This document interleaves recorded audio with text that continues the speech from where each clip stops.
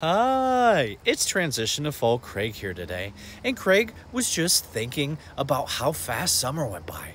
Do you think so? Pumpkin Spice sure does. In fact, Craig is pissed now thinking about it. The summer went by so fast it should get a f***ing speeding ticket. It came and went as fast as Peacock Sally and Pinion's life. In fact, Craig has a lot to say about this. Craig barely even got to put any miles on Craig's golf cart.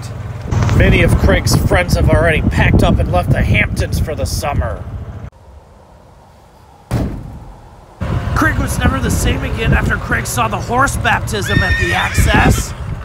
And Craig's secret thinking spot was ruined for Craig this summer too.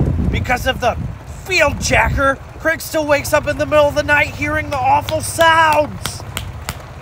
Craig barely even got to eat any milk popsicles with Don. It was Pinion's last summer at home before going away to college, and Craig didn't even cherish enough of the memories. Craig is worried about the upcoming cold weather because Peacock Sally has strictly been eating eggs and they make her fart, and Craig won't be able to air out the house anymore.